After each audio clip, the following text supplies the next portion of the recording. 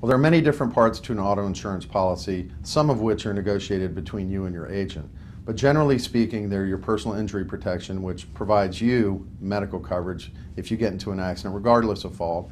Then there's liability coverage. If somebody sues you, it protects you in the event of that lawsuit.